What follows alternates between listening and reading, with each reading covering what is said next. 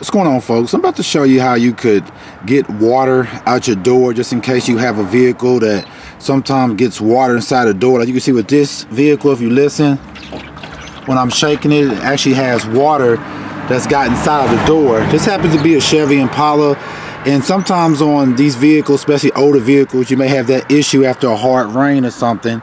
When you shake the door, you hear water while you're driving. But what you can do is, to get this water out, is like I'm coming down to this door on the Chevy Impala, you come all the way down to the bottom, you'll see like this little rubber piece right here. Has like little things kind of plugging it in. So what you could do is just kind of pull on this like that and kind of remove it. Hold on. Let me go ahead and kind of pull it. You don't want to break it, because you want to put it back in when you're doing. See how once I did that, now that water's coming out.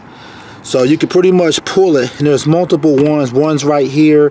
So if you want, you can kind of pull out these little, it's just like little plugs like this, pretty much, that's inside of these little holes.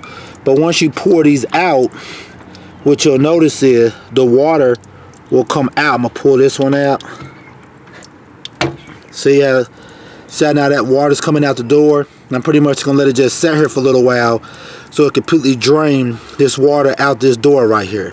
This happens to be a problem a lot of times. I'll say some of your older model Chevy Impalas, possibly Chevy Malibus, or just any car pretty much that could possibly get water inside of it. Kind of look down at the bottom of the door and see if you see a piece like this, and if you do, just pull that out, and most time the water will pretty much drain out your door.